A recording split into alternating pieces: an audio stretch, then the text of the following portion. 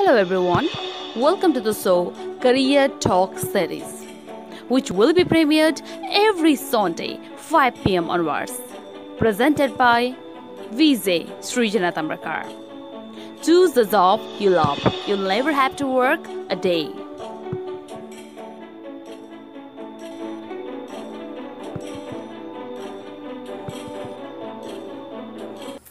Hello and namaste everyone. Welcome back to my channel. This is Srijana Tambrakar and you're watching Career Talk series.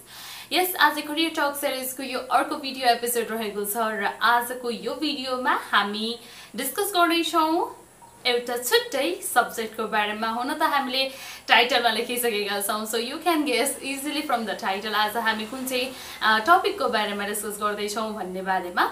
Well, this Career Talk series is just oriented objective for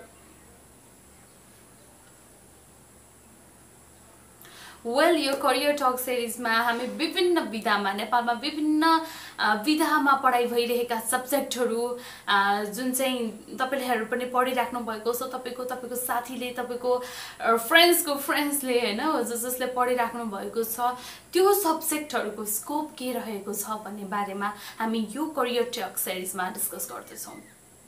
Why?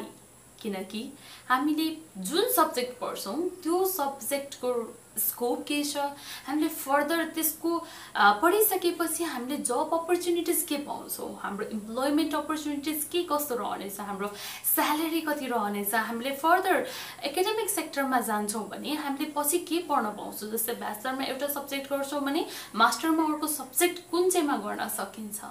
So विभिन्न कुराहरु छ, विभिन्न questions छ हामी स्टुडेन्टहरुको, हामी student लाइफमा धेरै क्वेशनहरु आउँछ।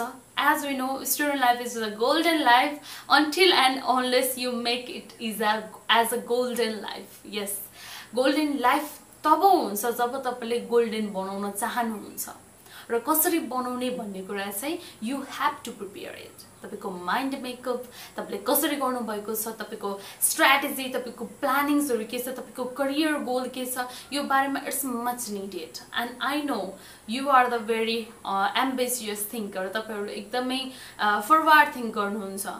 यदि गर्नु हुँदैन भने आजबाट गर्न थाल्नुस्, because this life will not be easy unless and until and unless you will be thinking forward.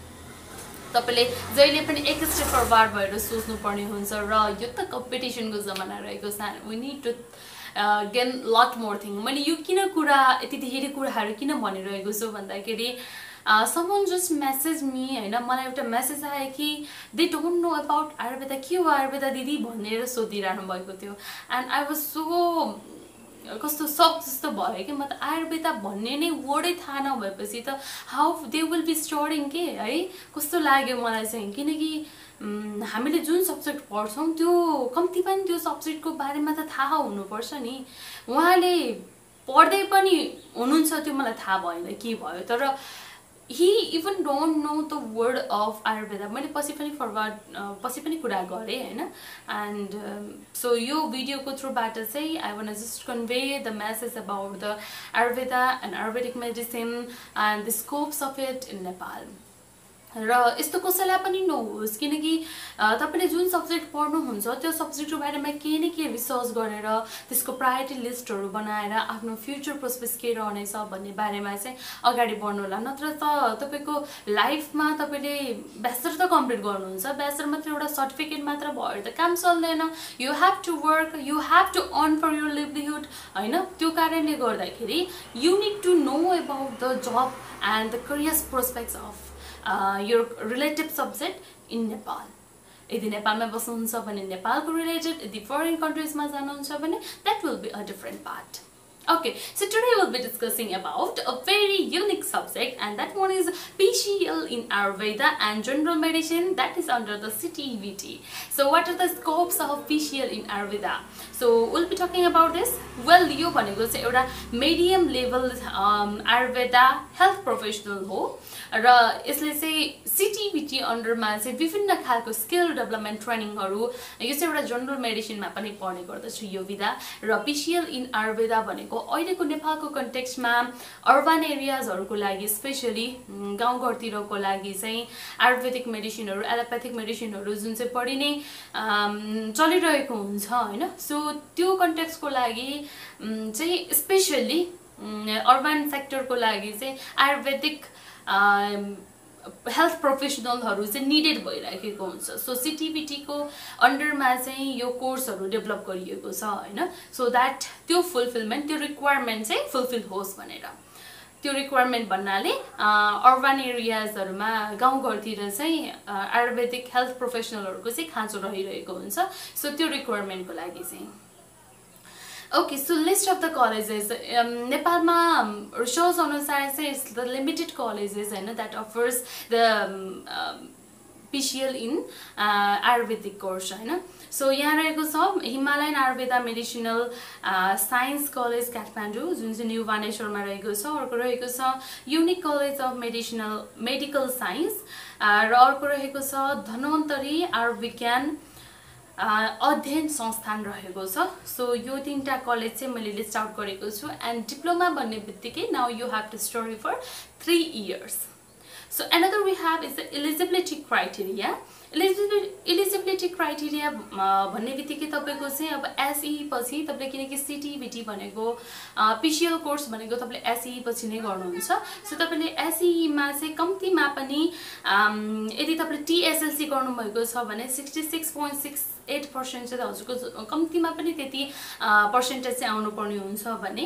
SEE गर्नु भएको छ भने एटलिस्ट तपाईको GPA चाहिँ 2 GPA आउनु पर्ने हुन्छ र C grade in compulsory mathematics compulsory science, compulsory English, त्यतिमा चाहिँ C grade चाहिँ आउनै पर्ने हुन्छ. And also you have to pass the entrance examination conducted by CTEVT. Okay, some of the major areas. अब यो आयुर्वेदामा एकदमै हामीले पढ्नु पर्ने कोर्सेसहरु के रहेको छ भन्दाखेरि हामीले फिजियोलोजी टु योगा त्यस्तै गरी माइक्रोबायोलोजी बायोकेमिस्ट्री हरु चाहिँ पढ्नु पर्ने हुन्छ. And the career and scope prospects. So this one is much important topic of the whole video. And so scope and career prospects के रहेको छ त तपाईले जब diploma or the PCL in Ayurvedic medicine गर्नुहुन्छ or general medicine गर्नुहुन्छ भने what will be your career prospects तपाईले के बन्न सक्नुहुन्छ. So the your career prospects will be the certificate in health science in Ayurveda graduates will be able to work as a health assistant Ayurveda in the hospital and a clinical setting and will be able to serve to the community. The health assistant को रूपमा चाहिँ काम गर्न सक्नुहुन्छ. विभिन्न मैले भनि नै हाले अघि नै गाउँघरतिर अर्बन एरियाजहरुमा चाहिँ तपाईले as a health assistant विभिन्न हस्पिटल र क्लिनिक्सहरुमा चाहिँ काम गर्न पाउनुहुन्छ. Another is so you can also work in a public service commission. The public service commission ma pani level 5 ko चाहिँ job ma चाहिँ exam लड्न पाउनुहुन्छ बनि लोक सेवा आयोगमा लड्न पाउनुहुन्छ. And yes, and you have to get license from the Nepal Ayurveda Medical Council as well. So NAMC, that means Nepal Ayurvedic Medical Council. So you bata चाहिँ तपाईले license लिनु पर्ने हुन्छ. So you can be a licensed health practitioner, you can be a massage therapist, yoga guru, you can be a writer, you can be a Ayurvedic spa therapist, and you can be a Ayurvedic surgeon. And further तपाईले चाहिँ academic sector मा के गर्न सक्नुहुन्छ त तपाईले academic sector मा BAMS bachelors in Ayurvedic medicine and surgery मा पनि तपाईले apply गर्न सक्नुहुन्छ. And now we have the salary and scope. The minimum salary is starting from the 20,000 to 50,000 and above. र यो चाहिँ तपाईको skill मा पनि भर पर्ने छ तपाईले कतिको salary पाउन सक्नुहुन्छ भनेर as well as the scope. So this is all about the PCL in Ayurvedic medicine or general medicine. Thank you so much for watching, and I will be back with the next career topic in Nepal. And till then, keep watching the video, keep loving the program, and keep loving the Career Talk series. See you in the next video. Bye bye.